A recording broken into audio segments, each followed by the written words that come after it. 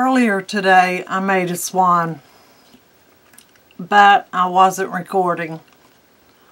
So I'll just tell you how I made it. I took newspaper and I formed it like the swan. I took a brown paper bag and glued it all over the newspaper.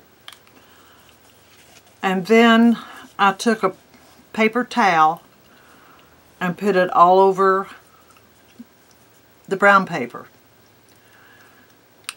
After everything dried real good, I covered it with lace. Then I left this lace, everything. And then I took the feathers and just put it on its tail and on its outside, on its wings.